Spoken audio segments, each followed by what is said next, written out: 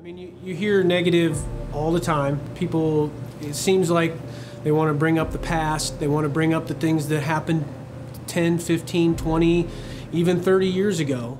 I think if you were to go out and poll the average county citizen, you might get a blank stare or a negative reaction in most cases. People might think that, you know, it's a community of uneducated, poor people that couldn't get out and didn't have opportunities. That's just not true. And what I heard when I first arrived is, you don't know what it was like in the 70s where everybody could get a job, and if you lost a job, you got another one the next day, and then all of a sudden that was gone. A couple of my orthodontist friends, first thing they said to me was, well, you're going to move out of there now, aren't you? I think you can readily get the feeling that it's a stagnated community going downhill, spiraling downhill, but it's certainly not the case.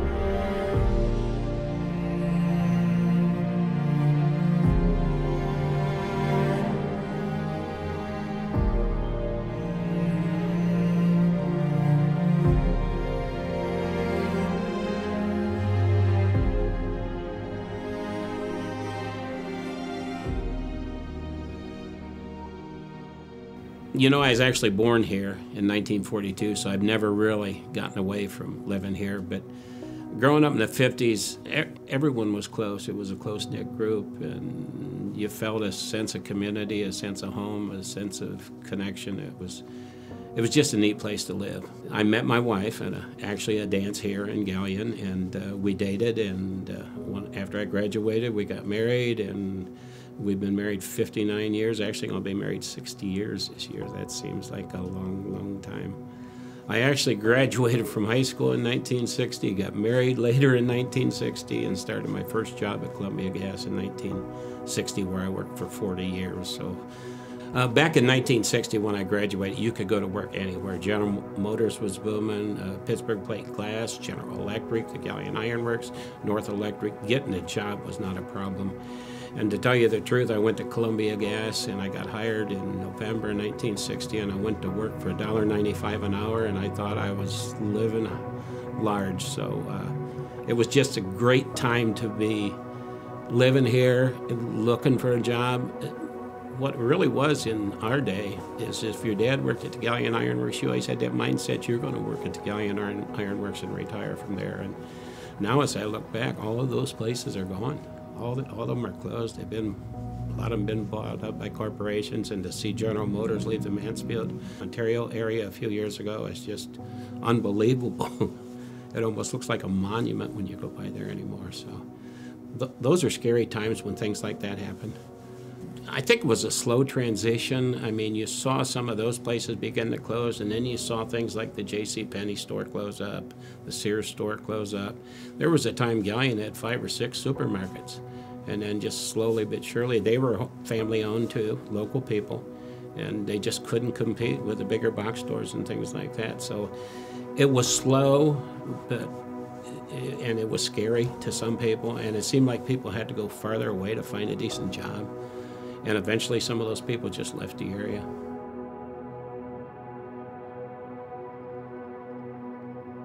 So those were probably the dreariest days. '04 was probably the worst of all, because it was like there was a cloud over the community. I came at the end of the largest economic downturn, and when I arrived, things were very depressed, not only in terms of the economic condition, but in terms of the morale for people in the county.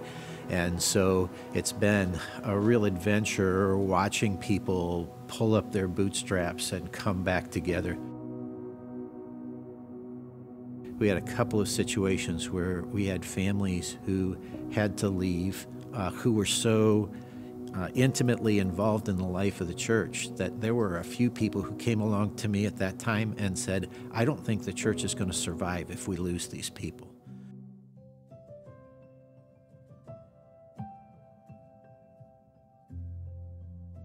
Not only how we rallied around to get it formed as a group of individuals, but it's also how we listened to everyone in the community.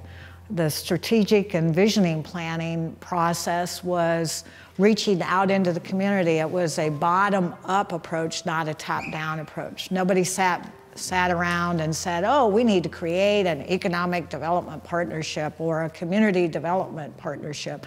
It became an initiative.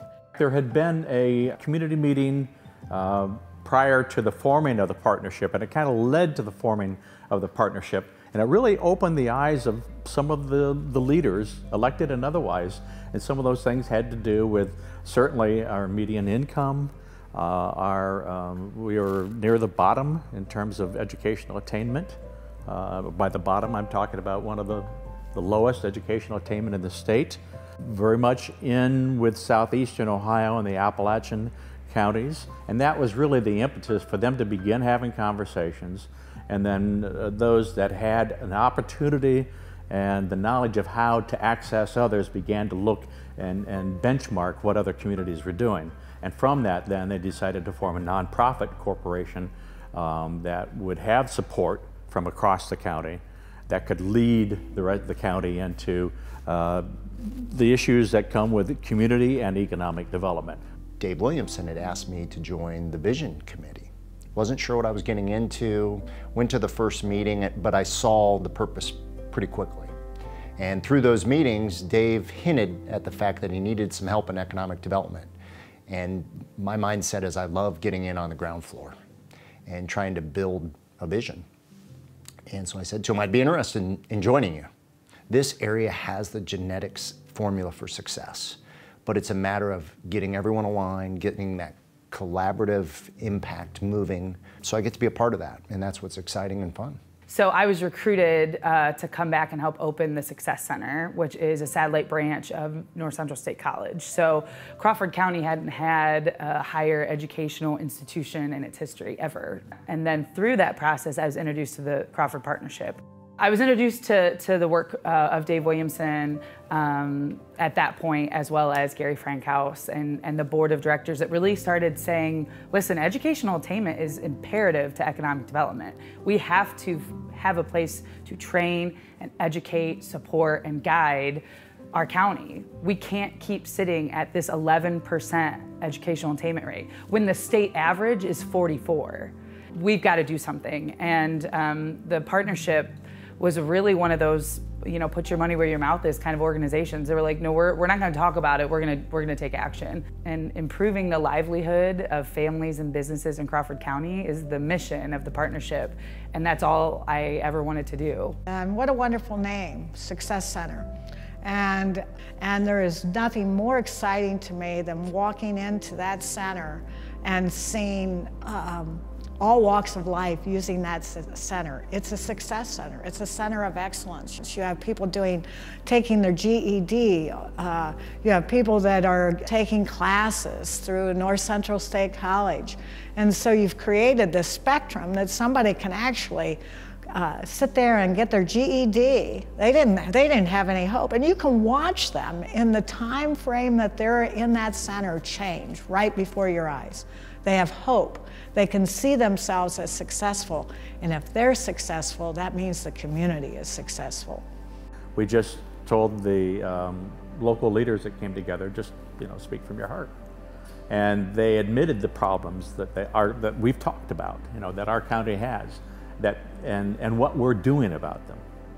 And when the meeting was concluded, the consultant said, if I were a company and I heard your story and the problems that you have and what you're doing about it, I would love to come to this community. And I really believe there's an awful lot to that. As an individual, if you've had a storied past, if you had a past that you're not really proud of, people will know. And if you're applying for a job, your best bet is to admit where you've been and talk about how your life is different than it was, what you're doing about it. The Crawford Partnership, I think, is a key piece of our ability to move forward in the county. I like to think about it as like, who else would do the role of really waking up every morning thinking about how can we push Crawford County forward. And believe me, there's a lot of counties and areas around the state and nation, they are thinking about it. And there's been some really neat initiatives that have happened, and I know that without that facilitating and being there, and I just look at the partnership as a facilitator to spark discussion and then kind of lead a grassroots effort of people moving Crawford forward, and I know that's not going to happen without the partnership being there. Something that I think it needs to be constantly considered is the fact that if you aren't doing a damn good job taking care of your existing businesses, then how are you going to claim that you can attract new businesses? And our local businesses for years have not been able to attract the labor that they need. We built relationships with the employers that we have on hand, but I really think it's very important that the community have representation to those employers and constantly tell them, we really appreciate what you're doing. How can we help you? At first it was really overwhelming, but you take one look at our board of directors and the leadership that Gary exudes every day and the passion that he has, as well as, you know, the blueprints that Dave Williamson and that group 10 years ago helped lay out. There have been other strategic plans developed in closed rooms and then presented to the public and said, here's your plan that we developed for you, now go do it. And they always sit on the shelf, always. This one's alive because you wrote it. And if you wrote it, we knew you would underwrite it. And that's what's happened. You know, it's your heart that put this together. And then you charged us with that work. Now go do it and report back to us. And that's what the partnership's been doing in the 10 years that it's been there. Anytime I'm feeling a little overwhelmed, I take a beat and I go back and I look at that 2020 plan and I say, okay, we've really done a lot of really great things. So our values are to listen, then learn, and then lead efforts. And in that order is so important. The way that we solve the problems of today is start with the end in mind. We've got to believe that's attainable. When I coach, I always talk about thought precedes action. So we've got to think about things. We've got to come up with some wild ideas. And then we got to, first things first, start planning them out. You know, how do we accomplish those things? Best thing we ever did was the Crawford 2020 vision, because it started to take where we were and move us in a direction of what we could achieve, and we've seen those successes. It's not just saying, I expect you to do better. It's more the matter of, we're going to help you achieve more than that your dad and I could do. Now, we're going to get you there. We're going to help you get there, to be able to offer that support and realize there's community support to get that done. That's happening. There's a lot of kids that love living here and want to be here. So it's our job to make sure that they stay and that they want to stay. So now we have this generation that's coming up that if we're not careful, we won't harness that energy, and they are going to go somewhere else where people are accepting of the way in which they'd like to work and the things that they'd like to do. The saying that I love is, you hear it, you forget it, and in school you hear all about it. You see it, you recall it, you do it, you know it. So the first step we took was what we call wage tours. And that's where the opportunity for high school kids to be able to visit companies while they're still in high school, to be able to see the opportunities that are jobs they had no idea existed right at home, that they could be excited about, and then still have time to do something about, and to help them be motivated in their education and to be inspired. So I think aspiration is really important for young people, but you have to conceive it before you can achieve it. The Crawford Partnership has done many things for our community, and I will speak in particular with Galleon City Schools. The Crawford Partnership has worked with the school systems, worked with our local businesses to provide example wage tours. And today we are actually taking many of our students, our whole freshman class, on what we're calling wage tours. Wage tours are phenomenal. It's great for our students to be able to get out and see what kind of opportunities are in their own backyard. Even if they never decide to pursue a career with us, we appreciate the opportunity to be able to share our story. Seen a lot of good things come from the partnership. I think one of the best things is the Crawford Success Center. I was really excited about that people can get further their education right here in Crawford County without having to leave the community. And I think the brightest part of the whole thing is that the things that are pulling us forward are addressing the things that are holding us back. And that was encouraging because we were working together as a county. I think we all saw the need. We still had the individual needs in our communities, but it was good to work together and realize we're all kind of in the same boat, and if we don't pull together, we're not going to get out of it. So the thing that I'm most passionate about right now that we've launched is our community opportunity website. It is a game changer for our county. It impacts and touches everything from workforce to education to our business community to job seekers to tourism to branding of our county. I mean, it touches on everything, and there's no silver bullet to what we do, but this is something that we've created and nurtured and brought to our community to help address some of these issues. But we want to focus on careers. You know, a living wage is $14.55 an hour.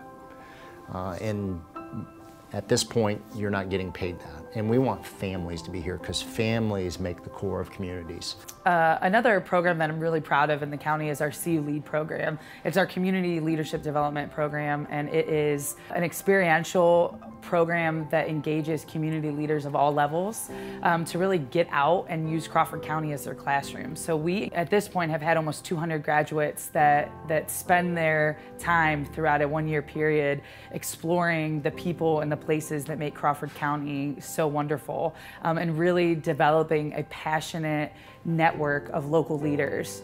These are the leaders that are going to fill your boards. These are the leaders that are going to take on projects. These are the people that we're going to connect with when we want to get something done. It's because I had the opportunity to participate in one of the Crawford Partnership programs called CU Lead. It shows you the positives of the county as well as the negatives. It shows you the industries that are available, the schooling that's available, and along with that, it helps you create some initiatives that help solve some of the deficiencies as well as promote some of the positives.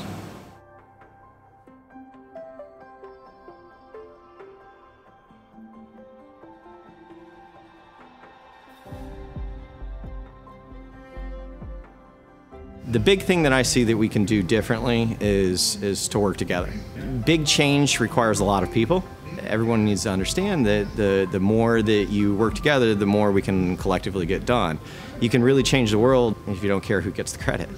Especially in sports, you always had your rivals. So whether it would be Shelby or Bucyrus or whoever, I think you're ingrained at that point that these people are always your rivals, and at times you don't necessarily want to have to work with them.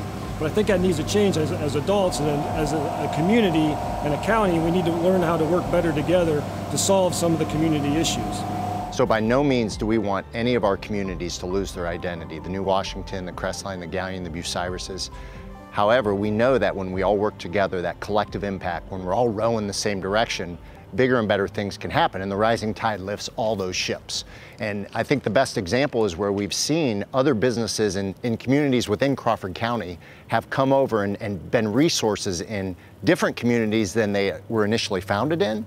And I think that's a real testament to that collaboration, that trust that's developing. And then what happens is that local effort expands to a regional effort, and we come bigger and better. What I think I've noticed is that because we are trained from such a young age to root for the home team, that we always have respected the fact that if you have a Crestline, Letterman's jacket on and you're proud of that community and school, that's awesome. We want that. We want you to have pride. We want you to be a proud Winford Royal. We want you to love Bucyrus and think the Bucyrus downtown is better than any other downtown. We want the Gallion Tigers to win state titles, We think that the Colonel Crawford softball program is outstanding and bar none the best in the region. Those are the kind of things that are so important from an identity standpoint. And I think that a lot of times people misunderstand when we say we have to think countywide.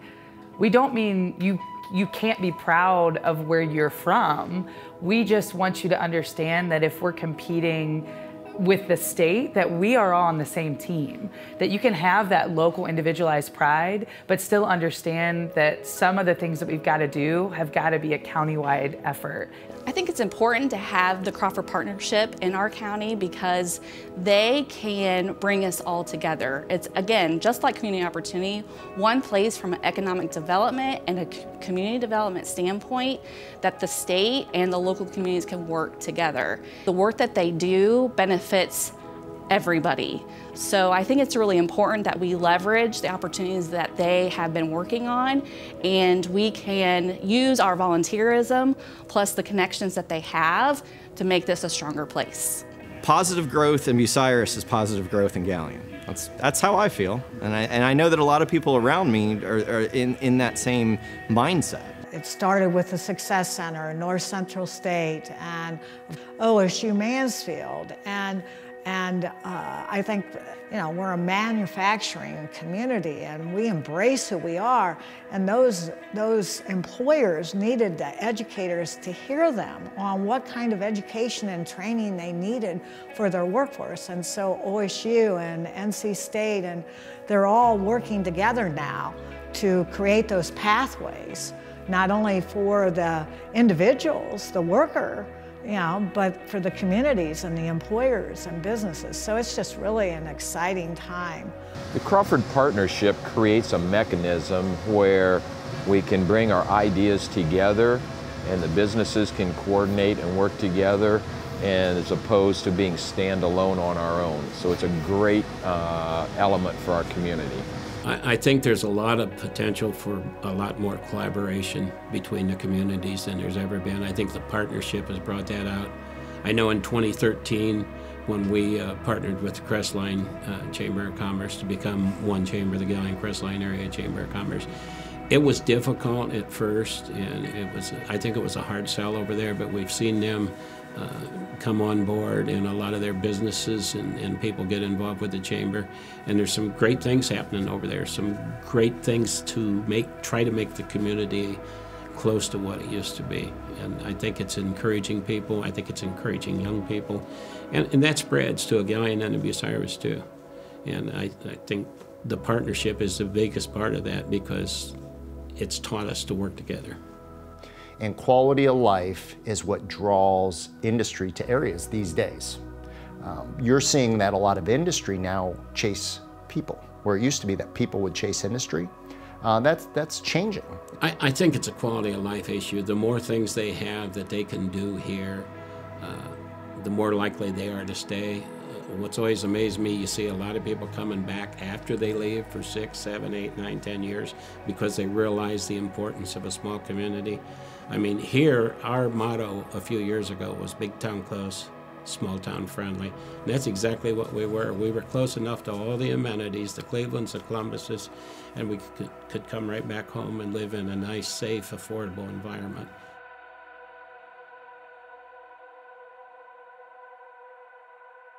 Through the 2020 process, you know, over 600 people gathered. They talked about how we would change our community in the next 20 years, and written in the quality of life as an accomplishment by 2020 was to build an indoor sports complex along US 30 because of its logistics and ease of getting in and out, so that we could bring people to the area. Yeah, think about what it takes to create a center in a small community like Crawford County. You had to have everybody at the table. And without the partnership leading that effort, that wouldn't have happened. You had business at the table, you had government at the table, you had nonprofits at the table, you had individuals at the table. And this is one that has taken a long time because there are so many things that go into the studies to acquire property, to raise the financing. but it's easy to do when the end goal is, you're going to bring about 25,000 people to an area. You're going to fill hotel rooms 26 out of 52 weeks a year. The money is anticipated on average in the first 5 years of $1.9 million of economic impact per year. I mean, that's huge for this area. And I can tell you from an economic development standpoint, people are always saying, why don't you bring this or why don't you bring that? Well, when I talk to those people in those industries, they know the rooftop counts. They know the amount of people that are in this area. And that's a game changer, because when I say, yeah, we're 41,000, but you can add 25,000 to that because we have this industry that we're focused on. Downtown revitalization, it's got to happen. People want to shop locally. People want to spend their money locally. So we need to make sure that we're making our communities a destination for people to choose to come and spend time in. There's a lot of downtowns that are the future for retail. I think you're going to see the future retail changing with the Amazons, the delivery services that really are only within a 3 to 5 year time frame away from being to your house in an hour. So people will shop less for commodity items, but they're still going to shop. And that's the important thing. They're going to shop for entertainment, for socialization. And I think if we as rural communities, Village of Crestline, Gallion, Bucyrus, can develop our downtowns where it becomes a social hub, there's real opportunity because retail will chase that. We just need to put our focus there. And with the strategy, with the end in mind, I think there's a lot of opportunities for downtowns and for bringing people to rural communities. So something I'm really passionate about as well is utilization of the Sandusky River. It's imperative we have this beautiful resource that flows right through the middle of our county, that we need to start utilizing it for recreational purposes. We need to create trails and paths for people to walk, bike, run, explore, hike on. We need to do things that will get people outside and get people moving and really improve the quality of life for those in our county. And I think this area is primed for that because we have the US 30 widening that happened just 10 years ago. And some would say that's a long time, but not in our world. And you'll see it because, there's 4 new interchanges just within Crawford County. And what that does is it creates new greenfield spaces, it creates new commercial development spaces. So we've got to get that message out. There's a lot of things that we're so excited to tackle in the next 10 years. We have no lack or shortage of initiatives or projects or ways to make our mark and ways to improve the livelihood of the community. So the next 10 years are going to be really amazing. We still want it to be the place that everybody values. It is a hometown. It's where your kids can jump on their bike and ride down the street and go to the park and go to the ice cream store. We don't want to lose that. But I also believe that when we get back to where we were, we lower the cost for all of us. Obviously, I'm excited about the changes that have taken place in what is now my home county. And the direction that it's headed is a whole lot different than it was before. And so what I would love to see everyone in the county be part of the process, maybe not actively, but from the heart, maybe from the pocketbook at times, to be able to participate in that. The community parks improve. I've seen some of the county nature centers improve. We've seen some new businesses coming in, seen some housing developments put up for specific needs of the county. Now I think kind of comes the high times. What we've got now is a lot of local industry, locally owned industry. Again, they're smaller. We have a school district where I think we're the only school that offers a 2-year associate degree in our high school without students having to leave our school district. They don't step off our campus and they can earn an associate degree here. I think it's important for all of us to be engaged because that's the only way we're going to tackle the magnitude of the challenges that are in front of us. And I think that's very positive and encouraging to see the various people in the community coming together. From our standpoint as a business, we've never seen growth like we're seeing right now, and that's exciting. It's as excited as I can be about my business I am now. The last decade in Crawford County, I think, has been monumental. There's more opportunity. There's more. All of the existing businesses that are here seem to be really thriving, more so than what it was like in 2010 was. It was a recession. So there's been a lot of positive growth.